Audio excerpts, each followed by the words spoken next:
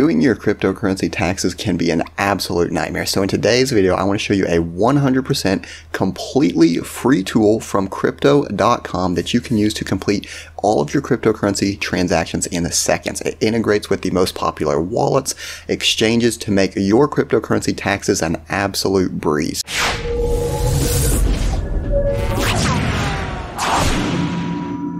Hey everyone, and welcome. This is Robert with Altcoin Buzz, and in today's video I have a product that I am excited about for myself as well as to share with you, and that is this free tax tool through crypto.com. Now at the beginning of this video I want to come right on and say this is obviously not financial advice. I am not your tax attorney. I am not a tax professional.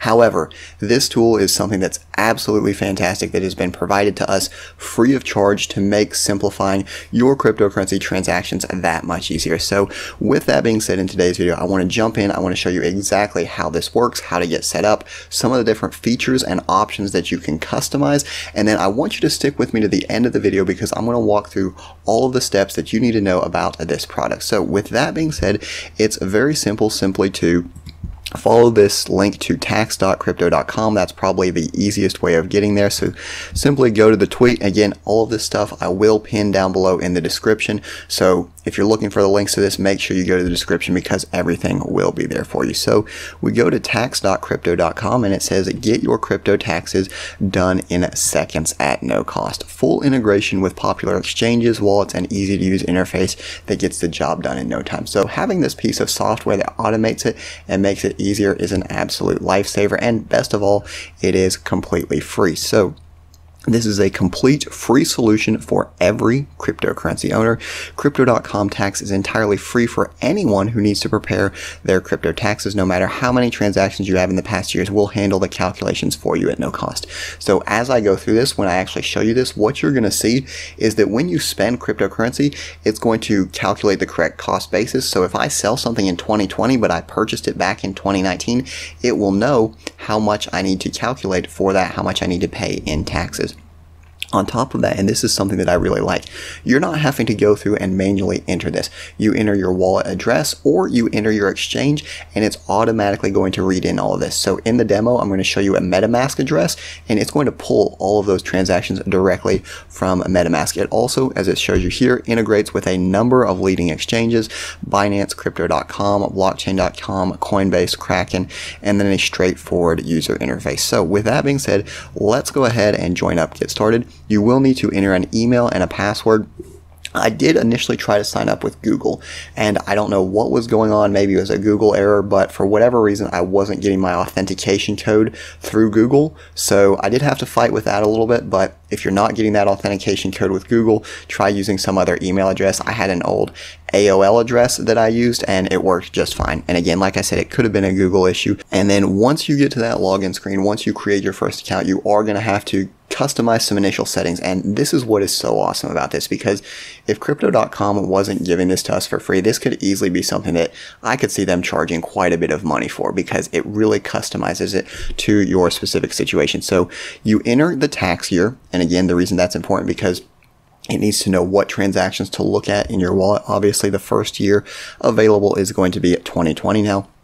Here's the cool thing. When you enter your time zone, so I'm obviously Eastern time zone in the United States, it's automatically going to know what tax jurisdictions are in that time zone. So right here, what you can see, I'm in the United States. Obviously, US and Canada are the only ones that are supported at the moment. So this is kind of an honor, because all the times that I do these videos, I always say, as a US resident, I can't use this. As a US resident, I can't use that. So being in the US and Canada, it's nice that we finally get a chance at one of these things for first. But then again, it is a chance at more effectively paying our taxes. So that is pretty cool to finally be first in something. Obviously, the base currency for me is going to be the United States dollar. And then what you have to do is you have to select your cost basis accounting method. So this is a question for your tax professional, because in different jurisdictions, different accounting methods will have different ways that they impact you. So last in, first out versus last in, or first in, first out versus last in, first out.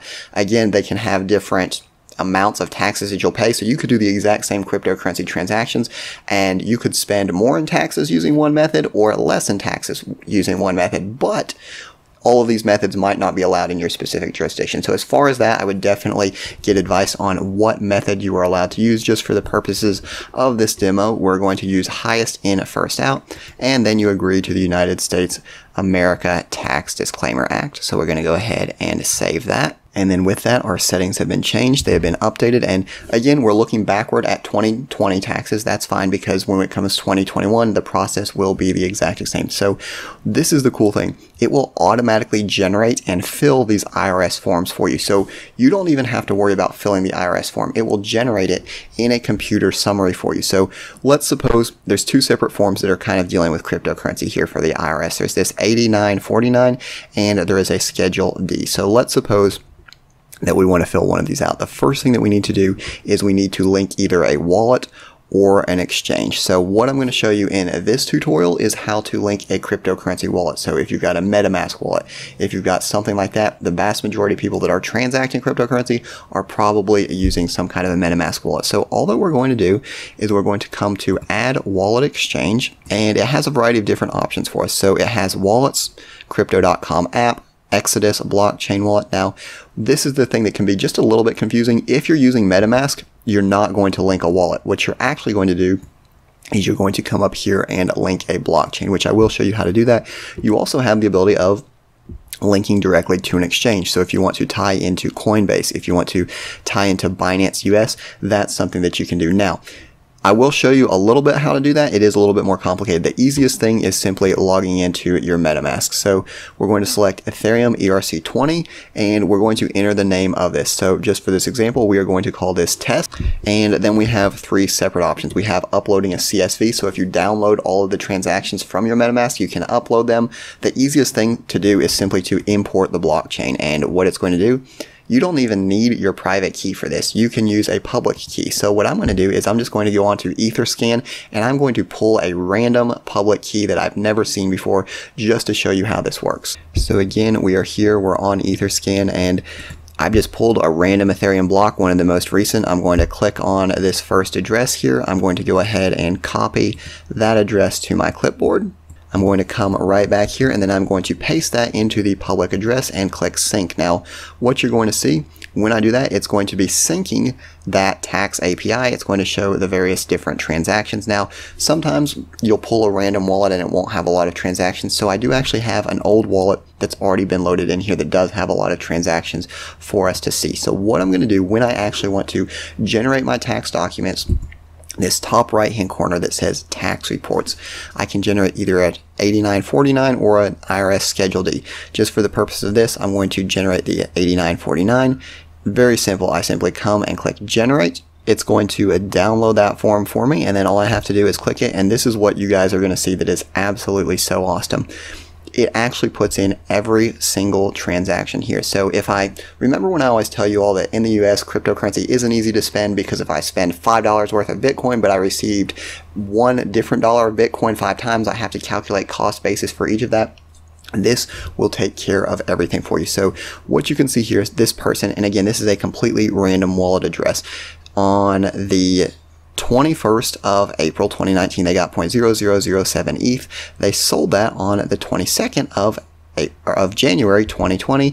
It tells the proceeds, it tells the cost basis, and then it tells the net gain or loss from that asset. And this is what I want to show you that's so amazing. Remember when I said it doesn't matter how many transactions you have?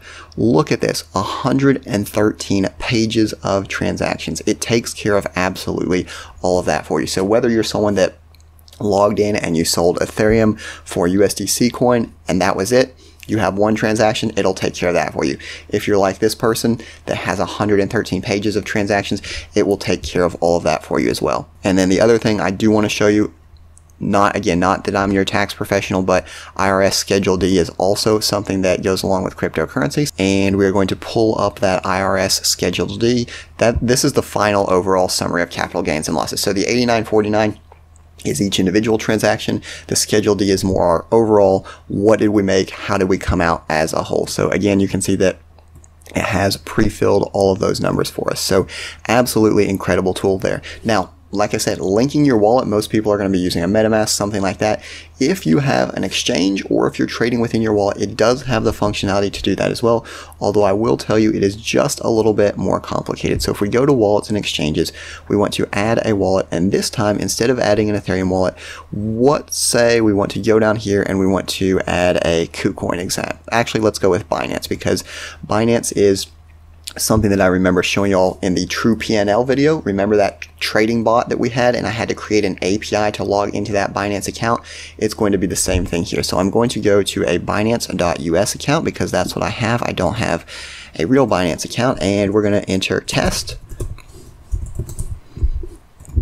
And then we have a couple different options. So we can upload a CSV. Again, the API sync is something that's recommended. Now, like I said, this is going to be a little bit more complicated, but if you're doing a lot of changes on an exchange, it is definitely going to pay off because it's going to automate all of this for you. So if you are creating this API key, whether it's on Binance.us or Binance, the process is going to be similar. We're going to go to our drop-down menu, click API Management. It's going to give us the option of creating this, and we can give it whatever name we want. The name doesn't matter, but just to keep it easy, we're going to go with Crypto Tax.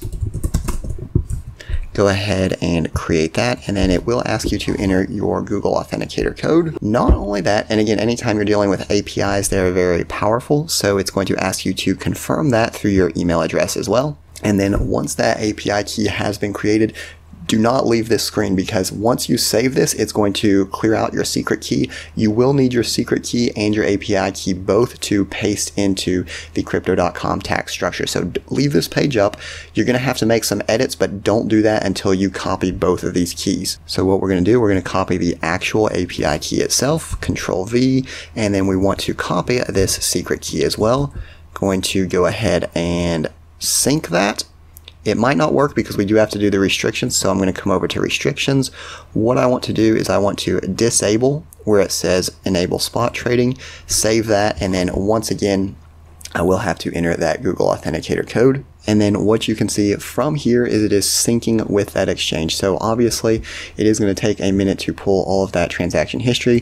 What I just wanted to do is I wanted to show you that there's quite a lot of options for you, because I know everyone uses different exchanges, they use different wallets, and the cool thing about this is they do have a lot of options. So Crypto.com app, Blockchain.com wallet, Exodus, Crypto.com exchange, obviously it's their own exchange, they'll have that, Binance US, Bitrex, that's one that I use, Coinbase Pro, Kraken. So a lot of different exchanges here for you. You can easily find the one that works for you. So before I close out the video, I wanted to show two more announcements. Crypto.com adding two-factor authentication and Shiba token imports to its platform. So for those of you who do not know, Shiba token has been incredibly popular lately. It's kind of a spin-off on Dogecoin that has a number of unique advantages, benefits. It's designed as an experiment really in a decentralized community building. So the founders, the team, they didn't actually get a team fund, a seed fund, anything like that.